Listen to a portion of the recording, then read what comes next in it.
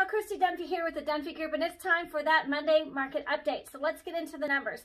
In the last 7 days, 113 homes hit the market and 20 homes had price decreases.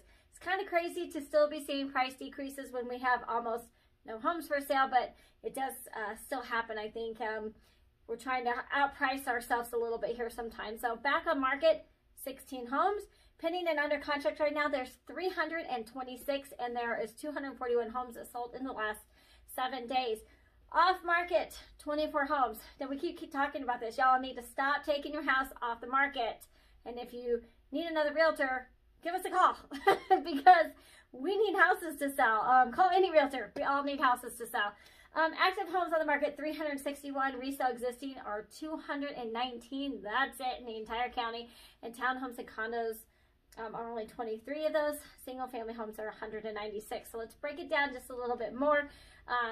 If your house is 200 or less, there's 5 homes in competition with you. In the 2 to 300 range, we have 13 homes. In the 3 to 400 range, there's 46. In the 4 to 500,000 range, there's 21. In the 5 to 700 range, there's 38.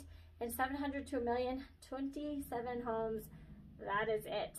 Now, if you're looking for a 2-car garage and you're $400,000 less, there's 24. Now, I can tell you, I showed a house this weekend, 350 price range, somewhere right in there, and there was a line out the door waiting to get in. So, crazy market.